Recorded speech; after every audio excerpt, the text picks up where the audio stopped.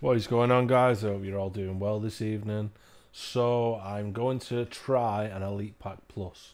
I haven't opened any of these during this current showdown promo. The last ones were Road to the Finals. People seem to really love these videos and seem to be very curious about what you actually get out of this pack. So, you know, you're getting 26 rare gold players plus a rare gold players pack. So that's 38 rare golds in total. Just in this pack alone, you've got a 7.7% chance of a gold 90 plus player. Team of the week's 43%, but nobody really cares about team of the week anymore. High chance of a rule breaker, high chance of a centurion, very, very low chance of a team of the year honourable mentions, which is, you know, some of those cards aren't very good, so for it to be so low is a bit daft in my opinion. But yeah, let's get into it. Let's go and get it open.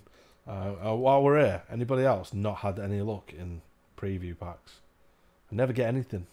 Never. See people getting icons in them. I can't get anything.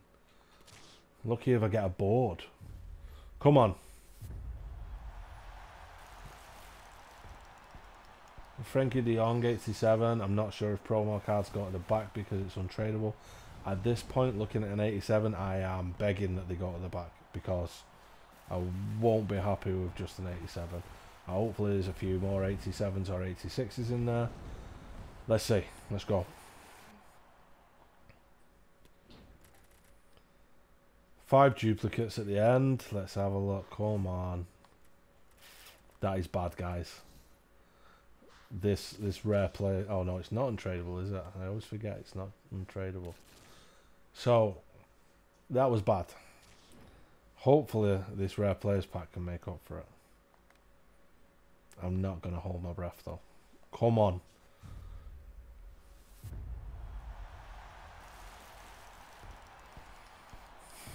Jesus. 83 rated. That's a shocker, guys. Absolute shocker. Well, I guess that science experiment should be telling you, don't do that pack.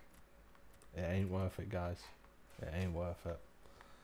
Let me know in the comments if you've opened it. I really hope that you had better luck than I did. I don't see how you could have much worse, to be perfectly honest. Yeah. Take care, guys, and I'll catch you on the next video.